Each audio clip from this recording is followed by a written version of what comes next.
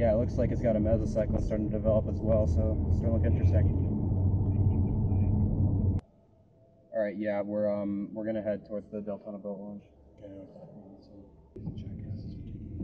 Hello. Oh, it just went tornado warned? Oh, nice.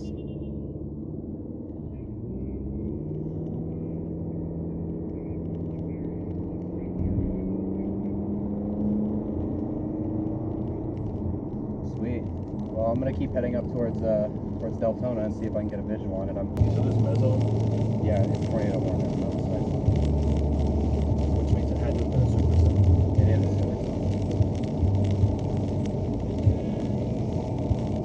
Where's it getting? If the ground is so cool, where's it gaining its power?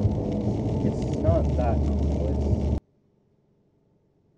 That cam footage. I don't know why we didn't think of pulling it. weather spotters reported a funnel cloud. No kidding.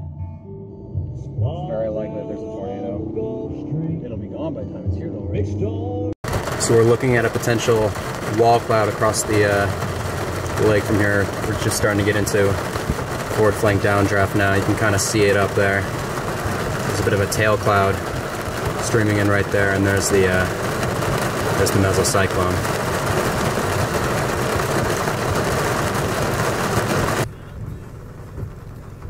We got a little bit of a lull in the rain. It's about to start pouring on us in a second.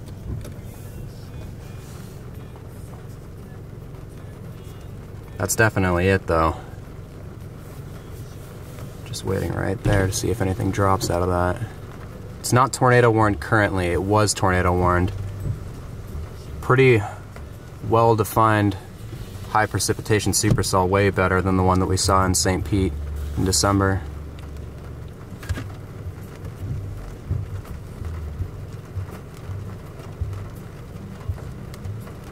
See if I can enhance the contrast a little bit.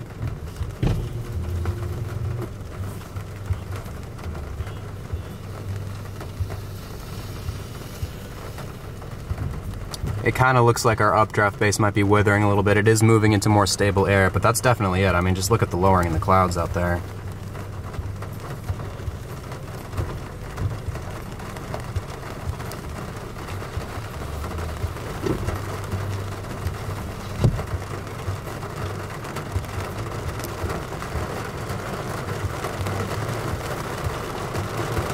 Are the windshield wipers going?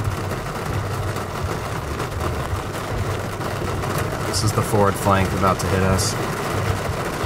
We're looking south right now at that storm.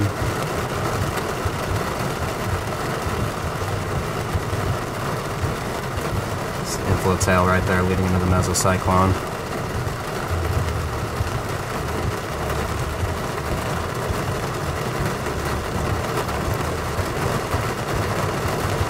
Currently way too